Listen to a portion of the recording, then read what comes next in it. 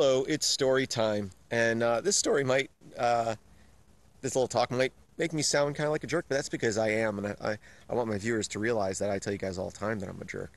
Um, so today's been kind of a little bit of a stressful day. My refrigerator died last night, so I've been scrambling trying to get a new one.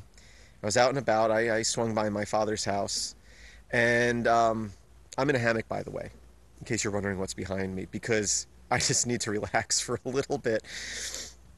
So I go to my father's house, and let me just put things in perspective. About 6 years ago, my father calls me up. He's having computer problems. His computer's running like crap. So I go over there and I boot Linux on it to because it's just running so slow you can't do anything on it. So I'm doing that to back up his files before we reformat or something like that. And I try to start to explain to him, you know, nicely that your computer's running poorly because of the software that you have installed on it. It's actually a halfway decent machine and should run good, but it's not because of your choice in hardware, and you might want to think about, or choice in software, you might want to think about switching. And he went late in on me on the whole, well, I have to use this program for work and that program for work, which is always, not that very rarely is true. You don't need Microsoft Office on your personal computer for work. You can use many different Office applications that are out there. I don't even need to name them. Most of my viewers can name a handful of them.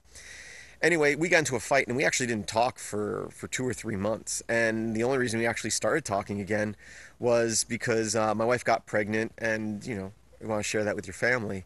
So that might seem ridiculous, which it is, that I didn't talk to my father over that.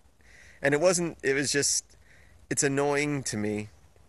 And there's some things get on my skin, but things like when someone asks you for help and you're trying to help them, and then they argue with you about what you're suggesting.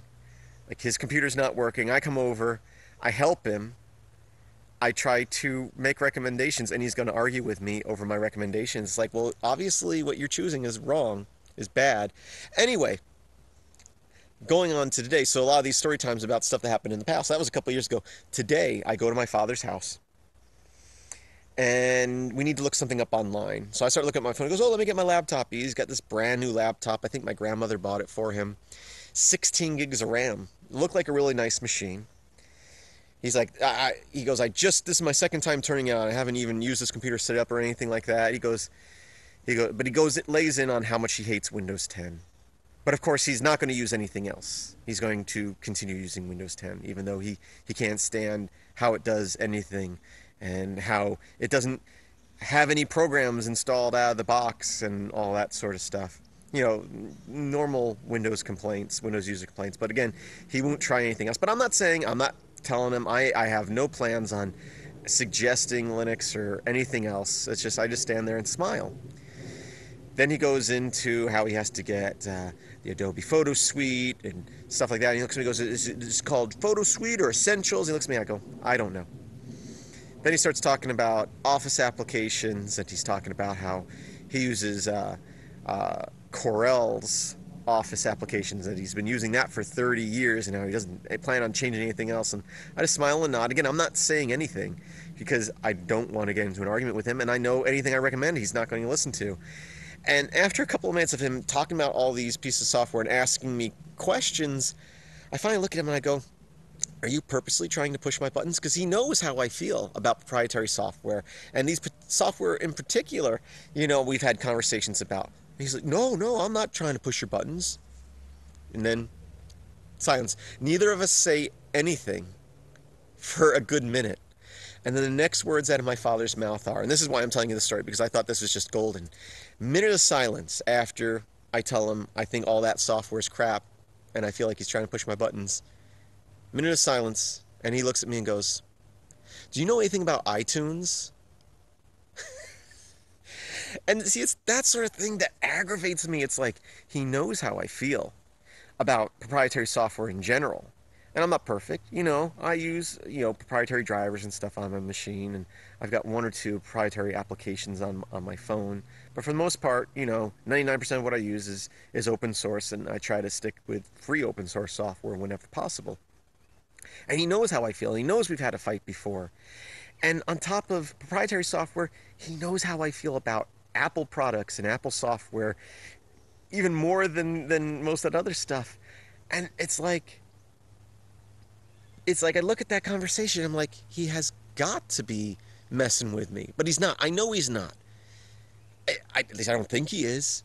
But it's like, literally just said, I think all that software is crap and I want nothing to do with it. And he knows how I feel about Apple. And the next words out of his mouth after a minute of silence is, do you know anything about iTunes?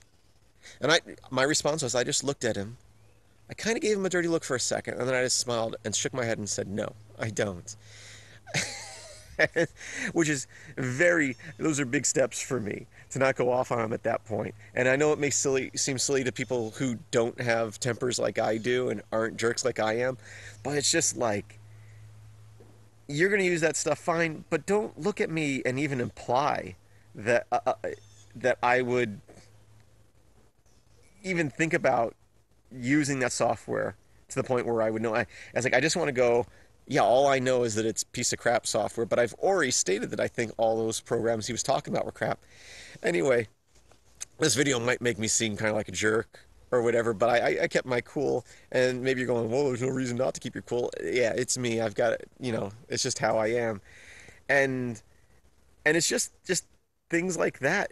I feel like people are messing with me. It's like, how can I be any clearer on how I feel about things and you not get it?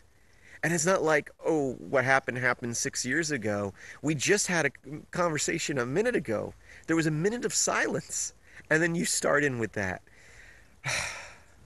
Anyway, thank you guys for watching.